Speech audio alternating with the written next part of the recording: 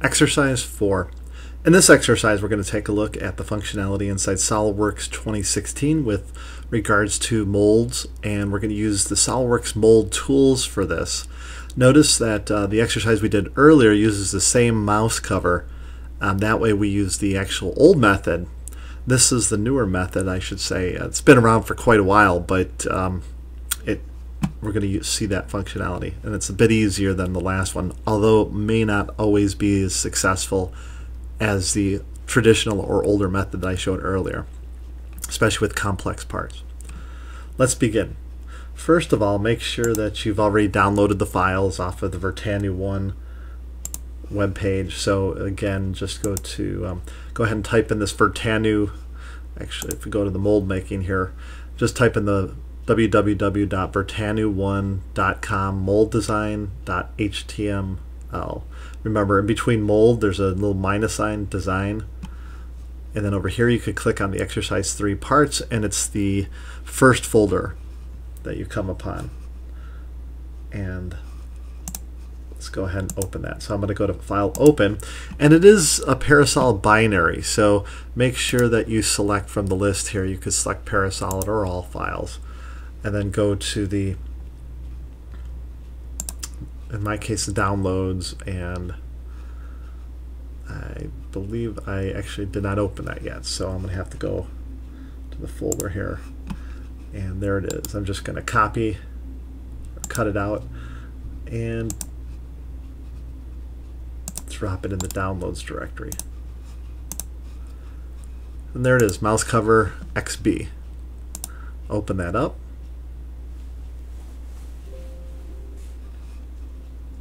And for some reason, whenever you import a model, well, first of all, let's get rid of this. Just hit no. We don't want to run import diagnostics, nor do we have to run feature recognition. Those two are covered in the advanced SolidWorks class, not the mold class necessarily. Okay, over here, I usually like to turn on the edges. And here we can see the model. I'm going to go ahead and give it a little bit different color here. Just something a little bit easier to recognize. There we go.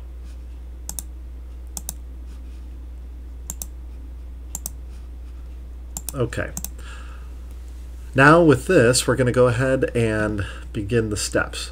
Make sure you could right click on any one of the exercises.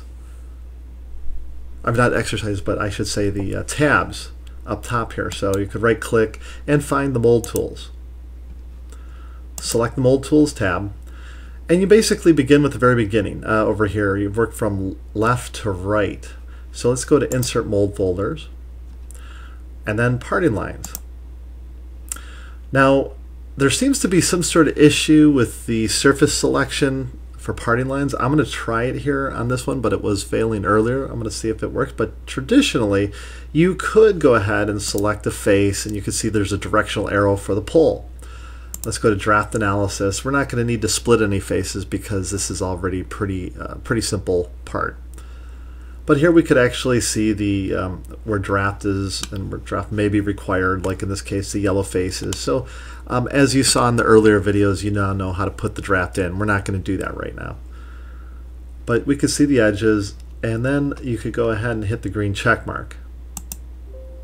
And here you'll see the draft direction is not fully defined.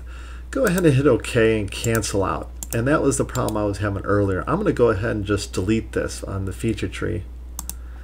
And I'm going to show you a workaround. This, I believe it's just a glitch. So moving on to this, let me lower the volume a little bit. I think I'm getting a little too much noise in there. But anyhow, here we go. What I would recommend doing is go to View and Hide Show and turn on Temporary Axes. This will display all the axes for any radial surface that's inside this model. And what we're looking for is this particular one right here. That's right in the middle. Okay, so what we're going to do, we're going to go back through that mold tool options, insert mold tools. We're going to go to parting lines. And this time, instead of a face, select that temporary axis that's in the center of that hole. And when you get the arrow, you should be in good shape. You could do the draft analysis once again, and go ahead and hit the green check mark. And this is what you should get. you shouldn't get any error message. You should get this little blue edge selected, and that's the parting line. Now what we're going to do, we'll go to shut off surfaces, and it should automatically select the surfaces for us, and this is just fine. We'll take the ones that it gives us. Note that over on the left you could select different ones if you wanted, but it does a pretty decent job so long as there's not too much complexity with the model. Hit the green check mark, and now you'll see there's little patches over there. So from here, now we could go ahead and go to the parting surfaces.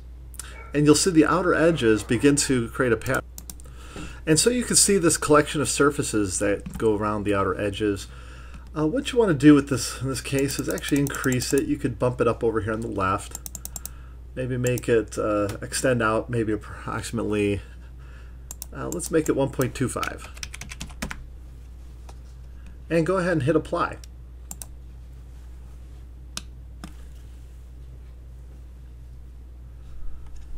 Once that surface is created, now we could go ahead and we're going to split this. So we could go to the split tool, or tooling split. Select this face, and now we could start a sketch. So I'm going to actually go normal 2, and I'm going to take the center rectangle tool, and we'll try and center that just about right there. And keep it within the edges of the surface. And again, if you need to center it, you could use a center line.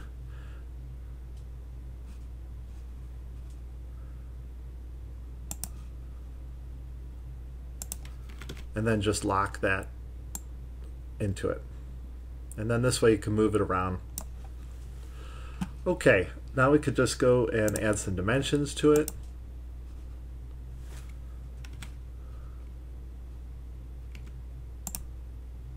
And we'll make it 3.5 by 5.25.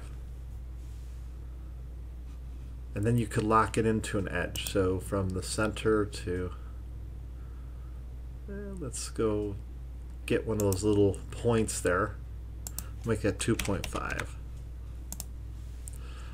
All right, at this point I could go ahead and go to Features, Extrude Boss. Oops, actually, I'm sorry. You could just hit this Exit Sketch button here, or it kind of transforms. And it should automatically, because I went to the other sketch tool, unfortunately it blasted me out of the mold tools. So let's go back to Tooling Split there. And so you click on Tooling Split, and it should pick up where you left off. And now you can see it will actually split it in both directions. You can add material to both the top and the bottom, giving yourself room for cooling lines or any other things that you might need. And go ahead and hit the green check mark. And now we should be able to split this. I'm going to go ahead and change the color of this particular one here.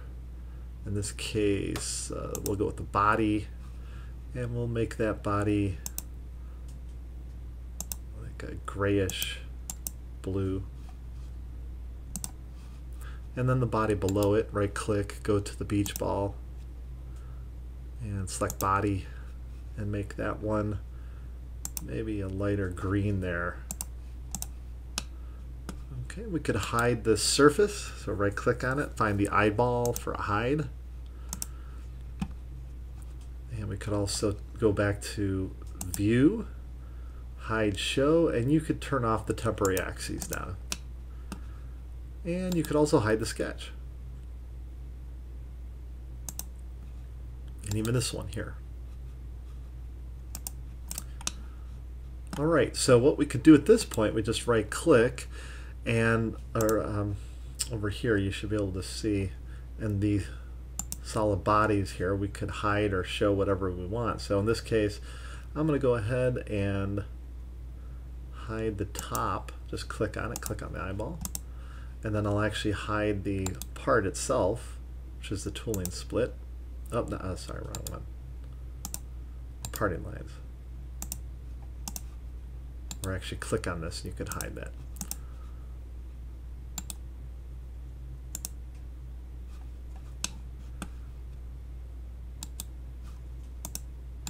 Actually, I want to hide this. So now if we go back and show this, here is our cavity, and there's a core in there just like we did with exercise 3. And then we can bring this one back and we'll hide that. And there's our core. So there, the trick is, at least with this release, and I believe it will probably be identified if it's not fixed already in 2017 as a glitch, where normally you could select the faces, it's my understanding. Maybe I'm wrong. But that concludes this exercise.